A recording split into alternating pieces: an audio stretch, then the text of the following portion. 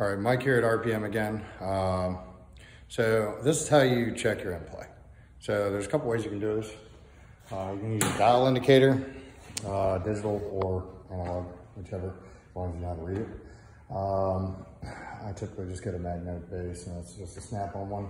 What we're checking for is the actual runout and the motor here. So if I push up on the rear counterweight here, should. There we go. Now, factory is 1.5 to 3 thousandths of play. Now, this is where the engine builder comes in. It depends on what you're doing with the motor. In any case, it's better to have more than not enough.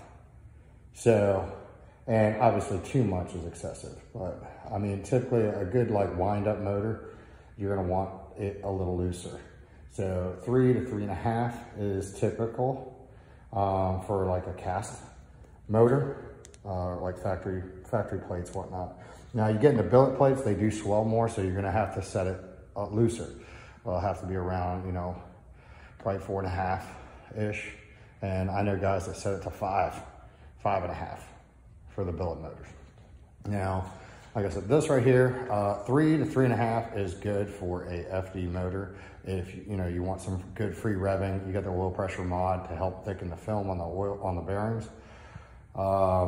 It's perfectly normal to have it around 3 to 3.5. It's my personal preference. Other engine builders have their own preference as well. And you know, you can also, you know, if you don't want to push up on it, literally just there's like a little dimple here in the casting here. I just take a small pry bar. Do not force this.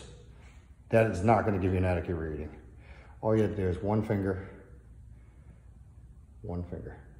okay? All you're looking for is that little gentle play. Don't want to force it. Right there. That's what you're reading for. So that's 3. It's perfect. All right, so that's a tech tip of this week. So have a good, happy 4th of July, everybody, and we'll see you in the following week.